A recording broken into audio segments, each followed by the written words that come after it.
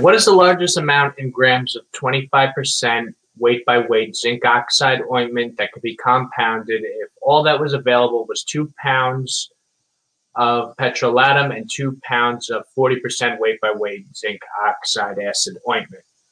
So this problem could be approached two different ways. The easier way, the quicker way, if you want to memorize this method, is through alligation. So basically, on the left-hand side, we're going to line up our stronger ointment and the weaker ointment, which in this case is just petrolatum. So we can consider that 0% zinc oxide ointment. So in the middle here, our desired strength is 25%.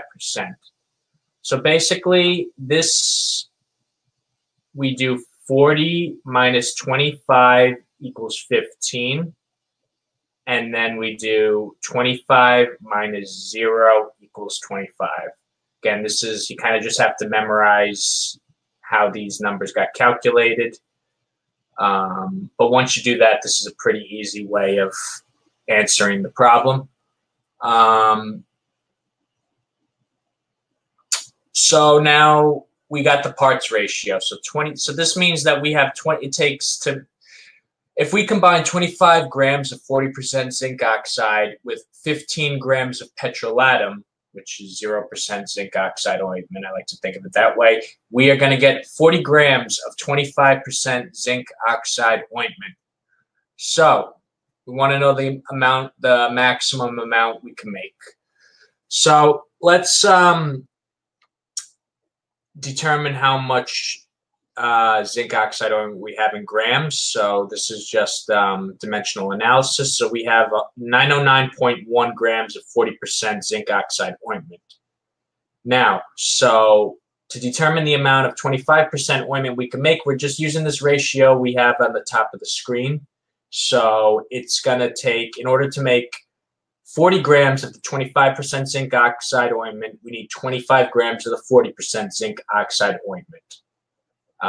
We get 1454.5 grams of the 25% zinc oxide ointment. If you don't want to memorize this alligation method, you can figure it out another way. This way will work if you're diluting something with like petrolatum, not combining a higher strength, like not combining. This method will not work if you're combining like 40% zinc oxide ointment and 1% zinc oxide ointment. But for this problem, it'll work. So you can start off by, as we did before, we're going to calculate the amount of zinc oxide ointment that we have. Next thing we're going to do is we are going to calculate the amount of zinc oxide we have at our disposal. So we have 363.6 grams of zinc oxide. Let's find out how much zinc oxide 25% ointment we can make with 363.6 grams of zinc oxide. So we're going to set up a proportion, and we're going to get the same answer as before, very close. The only difference is due to rounding. 1454.6 grams of 25% zinc oxide ointment.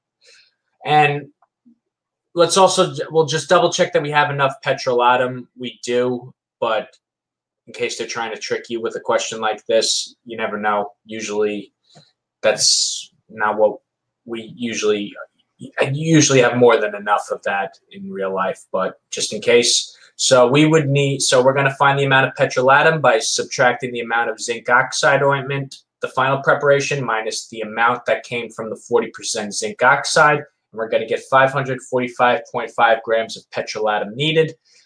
We have 2 pounds of petrolatum.